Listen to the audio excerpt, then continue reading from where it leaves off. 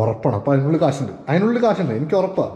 ദേ സത്യമായിട്ട് അളിയാ, ഞാൻ പറയുക ഇതിനകത്ത് എന്തോ ഒരു സംഭവമുണ്ട്. തുറന്നിട്ട് തന്നെ കാര്യം.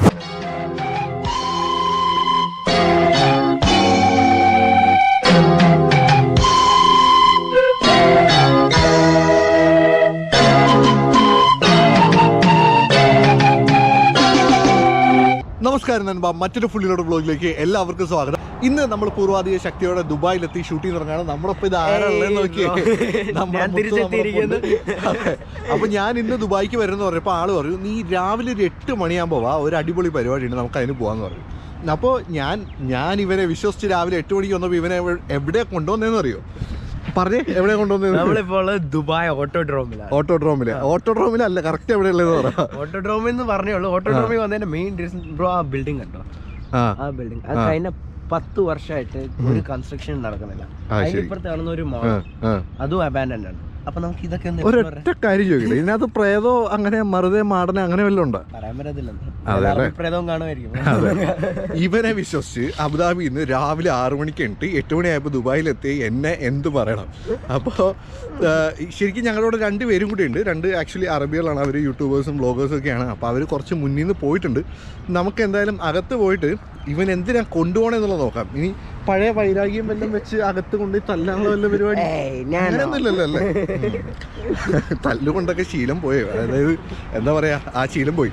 ഓക്കെ, അപ്പോൾ എന്തായാലും നമുക്ക് അകത്തേക്ക് പോയിട്ട് അവിടെ എന്താ ഉള്ളത് നോക്കി നോക്കാം. ശരിക്കും എനിക്ക് തോന്നണേ ഇവർ ഈ ഓട്ടോഡ്രോം ഇവർ പണിത സമയത്ത് എന്ന് പറഞ്ഞാൽ ഇവർക്ക് ഭയങ്കര എക്സ്പെക്ടേഷൻസ് ആയിരുന്നു തോന്നുന്നു. അതായത് ഇതിപ്പോൾ ഒരു F1 ട്രാക്കൊക്കെ പണിയുന്ന പോലെ ഒരുപാട് ആൾക്കാർ വരും. ഇപ്പോൾ പുറം രാജ്യത്ത് നിന്നൊക്കെ ഒരുപാട് ആൾക്കാർ വരും, അവരോട് നിൽക്കും, എന്താ പറയുക, അവരോട് ഷോപ്പ് ചെയ്യും. അങ്ങനത്തെ പ്രതീക്ഷയിലൊക്കെ അവർ ഈ വലിയ കാട്ടം ഹോട്ടൽ ഇവിടെ പണിതു. അത് കഴിഞ്ഞ് അതിനകത്തൂടെ തന്നെ ഇവിടെ ഈ മോളിലേക്ക് പോകാൻ വേണ്ടി ഒരു കണക്റ്റിംഗ് ബ്രിഡ്ജ് പണിതു. പിന്നെ ഇവിടെ ഒരു മോള് പണിതു. അവസാനം ഇവർ പ്രതീക്ഷിച്ച പോലെ ഒന്നും സംഭവിച്ചില്ല. റിസഷൻ ഉടനെ വന്നു, ഉള്ള ഇൻവെസ്റ്റേഴ്സ് ഒക്കെ ബാക്ക് ഔട്ട് ചെയ്തു. ആ ടൈം ആയിരിക്കണം, ആ ടൈമിലാണ് ഈ പരിപാടി നിന്ന് പോയെന്ന് തോന്നുന്നു. അത് കഴിഞ്ഞ് ഇവിടെ ഒരുപാട് പരിപാടികൾ തുടങ്ങി, അതൊക്കെ അവസാനിപ്പിക്കുകയും ഇപ്പോൾ വിജയകരമായിട്ട് ഓടിക്കൊണ്ടിരിക്കുകയൊക്കെ ചെയ്യുന്നുണ്ട്. പക്ഷേ ഇത് അവിടെ തന്നെ അങ്ങനെ നിന്നുപോയി. അപ്പോൾ ഇനി ഞാൻ ആദ്യമായിട്ട് ഈ ഏരിയ വരുന്നതാണ്. അതന്നെ, ഞാനും ആദ്യമായിട്ട് വരുന്നത് കേട്ടോ. പക്ഷേ ആക്ച്വലി വേറൊരു കാര്യം പറയട്ടെ. ഇപ്പം നമ്മൾ ഇതിനകത്തേക്ക് കയറുന്നു, ഇതിനകത്ത് ഒരു ഡെഡ് ബോഡി കിടക്കുന്നു. നമ്മൾ എന്ത് ചെയ്യും? പോലീസിനെ വിളിക്കല്ലേ, ഓടുക. കണ്ട വഴി ഓടിക്കോളാം. പോലീസ് വന്നു കഴിഞ്ഞാൽ അവസാനം നമ്മൾ തന്നെ പ്രതി. എന്തായാലും ആക്ച്വലി ഹാലോവീൻ്റെ ടൈമും കൂടിയാണ്. വല്ല പ്രേതങ്ങളും ആർക്കും വേണ്ടാതെ ഇങ്ങനെ കറങ്ങി തിരിഞ്ഞ് ഇവിടെ എത്തിയോ എന്നുള്ളത് സംശയമുണ്ട്. എന്തായാലും നമുക്ക് അകത്ത് പോയി നോക്കാം. 5 സ്റ്റാർ ഹോട്ടലാന്ന്. നല്ല സ്റ്റാറാ. ഇത് കണ്ടോ എത്ര സ്റ്റാറാന്ന് നിങ്ങൾ എന്നെ താഴ്ത്ത് കമന്റ് ചെയ്യും. അങ്ങനെ നമ്മൾ ഇതിനകത്തേക്ക് എത്തിയിരിക്കുകയാണ്. ഇവിടെ നമ്മുടെ 2 പയ്യന്മാരും കൂടി ഉണ്ട്. അവരെ നമുക്ക് പരിചയപ്പെടാൻ കുറച്ച് എന്താ പോണവന് ഇത്തിരി വില്ലനാട്ടോ, ഞാൻ കുറച്ച് കഴിഞ്ഞ് പരിചയപ്പെടുത്തരാം. ഇത് കണ്ടോ, ടൈൽസാണ് ഈ കിടക്കുന്നത്. എത്ര രൂപയുടെ സാധനം കിടക്കണമെന്ന് നോക്കി. ടൈൽസ് ഇങ്ങനെ കിടക്കുന്നു, ഇപ്പുറത്ത് മെറ്റൽ കിടക്കുന്നു. ഇതൊക്കെ ആക്രിക്ക് പറക്കി വിറ്റാലും നല്ല കാശാവും നാട്ടിലെ. എടാ ഇതെല്ലാം കൂടെ പറക്കി വിറ്റാൽ തന്നെ നമുക്ക് നാട്ടിലൊരു വീട് വയ്ക്കാം. രാത്രി ഒരു വണ്ടി കൊണ്ട് വന്നാലോ? രാത്രി ഒരു 407 കൊണ്ട് വരാം. ഓക്കെ, നമ്മളിത് പോണ സെറ്റപ്പ് ഇങ്ങനെയാണ്. ഫ്രണ്ടിൽ നിന്ന് 2 പേര് ലൈറ്റും പിടിച്ച് പോകുന്നുണ്ട്. അതിൻ്റെ പുറകെ രോഹൻ പോകുന്നുണ്ട്, അതിൻ്റെ പുറകിൽ ഞാൻ പോകണ്ട. എങ്ങാനും ഓടേണ്ടി വന്നു കഴിഞ്ഞാൽ എനിക്ക് പെട്ടെന്ന് ഓടാമല്ലോ. ദുബായിൽ ഷൂട്ട് ചെയ്യാൻ ഏതെങ്കിലും തമിഴ് സിനിമാക്കാർക്ക് പ്ലാൻ ഉണ്ടെങ്കിൽ നിങ്ങൾക്ക് പറ്റിയ സ്ഥലമായിരിക്കും. എന്ത് വേണോ ചെയ്യാം. ഞാൻ ഫൈറ്റ് ചേസ്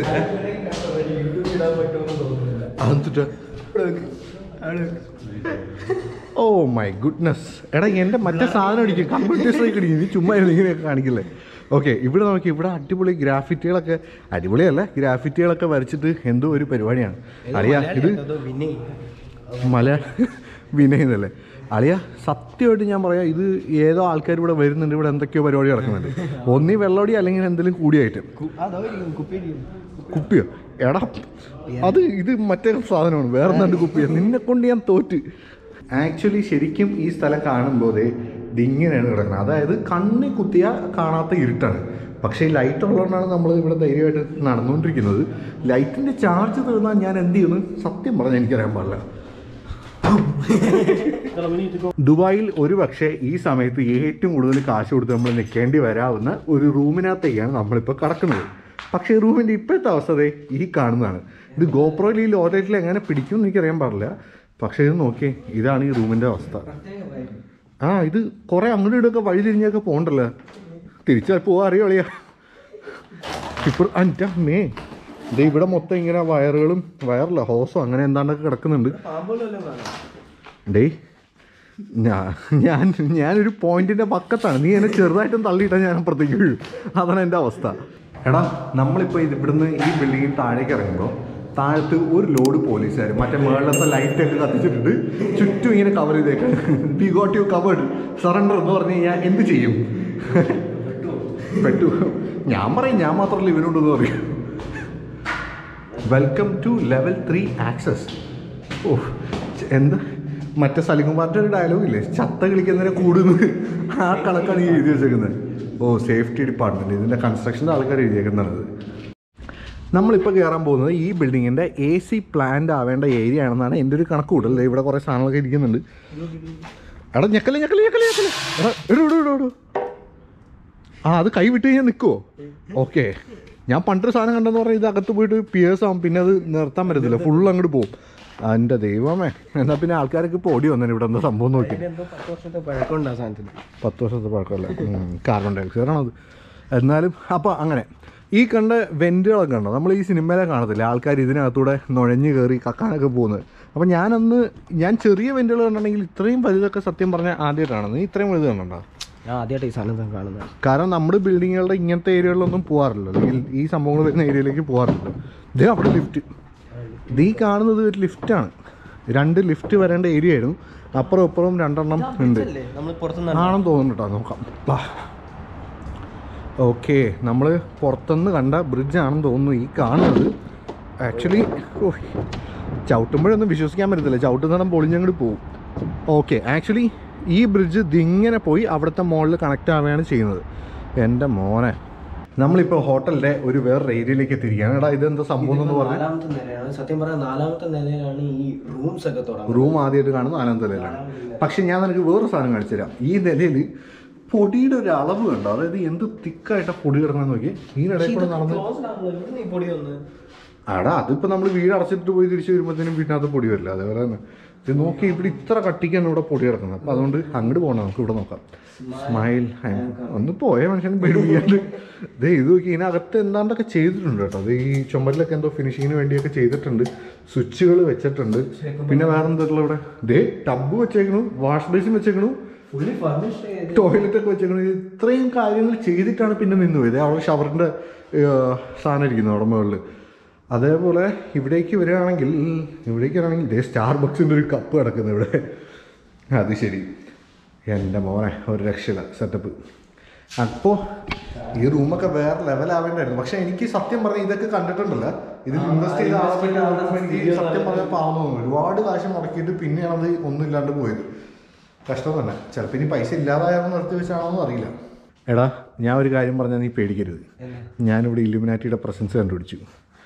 നിനക്ക് ഇല്ലുമിനാറ്റി ആരാന്ന് അറിയില്ലേ? ഇല്ലുമിനാറ്റി ആരാന്ന് അറിയില്ലേ? ഓക്കെ, എൻ്റെ പ്രസൻസ് ഞാൻ കണ്ടുപിടിച്ച് ഞാൻ കാണിച്ചു തരാം. ബാ ബ്രോ, നാനിയുടെ ഗ്യാങ് ലീഡർ സിനിമ കണ്ടോ?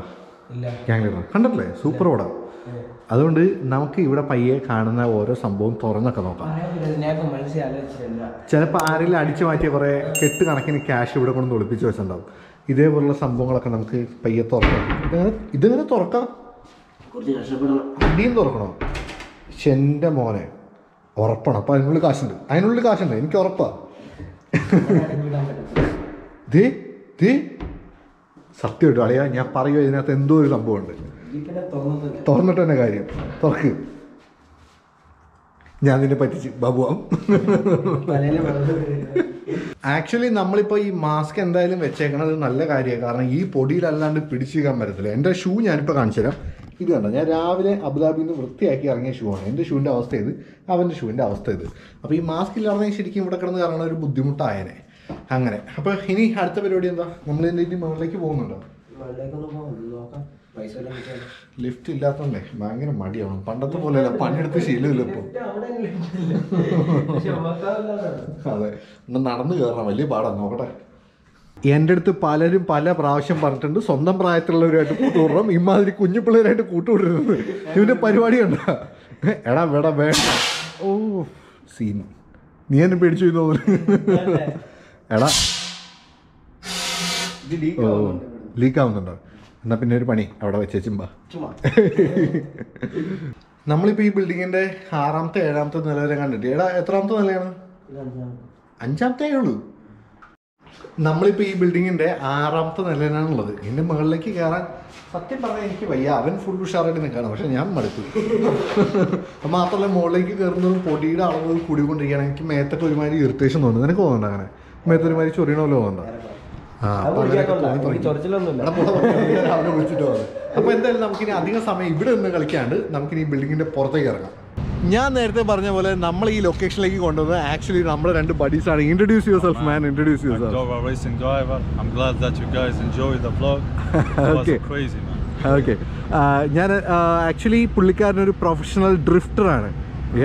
സോ നമ്മളെന്തായാലും പിന്നീട് വേറൊരു വീഡിയോ ആയിരിക്കും. You have to give like we have to shoot A video later showing your drifting skills. Yeah, man, you have sometime to later. enjoy Sure. Yeah, and here is my another guy. Introduce yourself. Fahad Kanan. Fahad I'm Kanan. director for Abdullah TV channel and photographer and you know that. And movie maker. Okay. അപ്പോൾ ഇവരാണ് actually ഞങ്ങൾ ഈ ലൊക്കേഷനിലേക്ക് കൊണ്ടുവന്നത്. പിന്നെ നമ്മുടെ രോഹൻ ബ്രോയും ഉണ്ട്. അപ്പോൾ എന്തായാലും ഇന്നത്തെ വീഡിയോ നിങ്ങൾക്ക് ഇഷ്ടമായി ഉണ്ടാവും എന്ന് ഞാൻ വിചാരിക്കുന്നു. അറബിക് വീഡിയോ കാണണമെങ്കിൽ ഇവരുടെ ചാനൽ ലിങ്ക് ഞാൻ താഴ്ത്തു കൊടുത്തേക്കാം. ഇനി നിങ്ങൾക്ക് ഇംഗ്ലീഷ് വീഡിയോ കാണണമെങ്കിൽ നമ്മുടെ മച്ചാൻ്റെ ചാനൽ ലിങ്ക് ഞാൻ താഴ്ത്തു കൊടുത്തേക്കാം. അപ്പോൾ എന്തായാലും ഈ വീഡിയോ ഇഷ്ടപ്പെട്ടാൽ ലൈക്ക് ചെയ്യാനും ഷെയർ ചെയ്യാനും മറക്കണ്ട. മറ്റൊരു ഫുൾ ലോഡ് വ്ലോഗുമായി ഞാൻ പിന്നെ വരാം. Good bye.